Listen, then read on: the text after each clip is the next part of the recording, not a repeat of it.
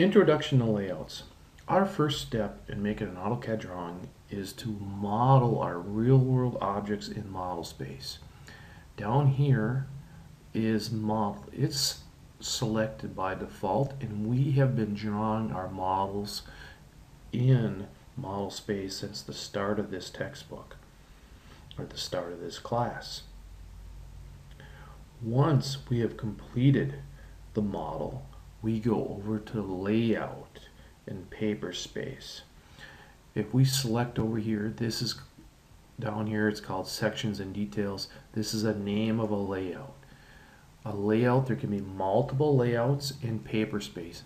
Paper space represents our paper that we plot on.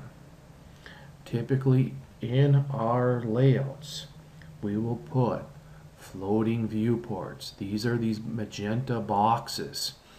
You can think of them as holes cut through the paper looking into our model space.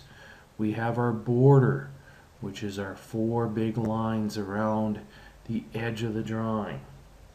We have our title block. Here it's a vertical title block with all the information on what the project is, who designed it, what day did they draw it on, what's the scale factor, etc. Our general notes, any notes that go out into the drawing that refer to everything in the drawing. A bill of material, a parts list, schedules, a legend, any type of list will go in our paper space. We'll also set up things such as our titles, our north arrows, our graphic scales will all go on this particular layout. A very key component to working in paper space is a floating viewport. This right here is a floating viewport. It's a hole cut through our virtual piece of paper looking into our model objects. We usually will put this on a layer. You can see the layer name for this is PS Viewport.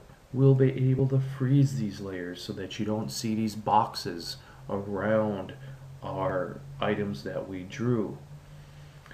We can also use these floating viewports to scale our different objects. If I zoom in, you'll see this is 1/4 inch equals a foot, but yet if I zoom in on this one, this is 3 inches equals a foot. They're all drawn at real life scale, but we're able to zoom in differently on each one.